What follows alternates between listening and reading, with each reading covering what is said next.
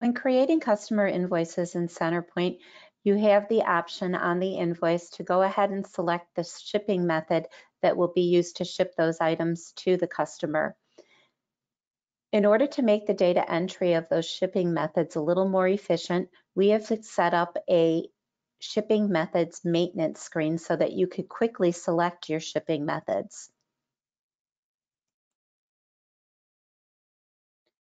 To set up your shipping methods, you can go to Setup and Sales and Shipping Methods.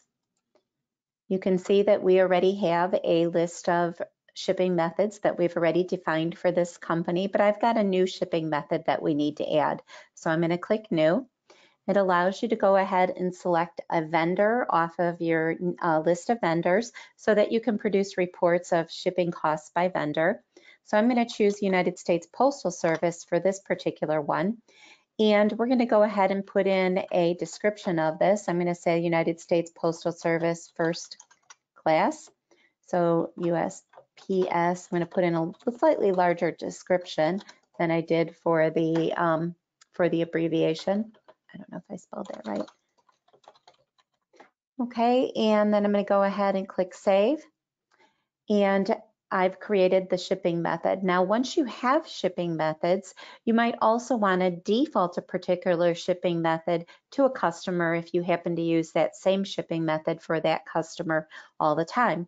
So when setting up customers under Setup and Customers, I'm just going to go into an existing one that we have, the Red Wing Bike Club here, and I'm going to edit them. You'll see here on the customer setup screen where there is a place to indicate a default shipping method for that customer.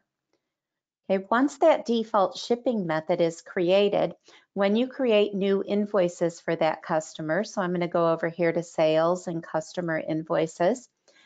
When you go ahead and select that customer on an invoice screen, you'll see here when I select the Red Wing Bike Club there that we had just been looking at, it goes ahead and it fills in the shipping method field for you automatically. That's a lot more efficient than having to type that in each time. It also allows you to overwrite it. So you could go ahead and select a different shipping method if this particular invoice is not the same as the default. If you had not put a default shipping method in on the customer, then this field would be blank and you would simply have to select which shipping method each time.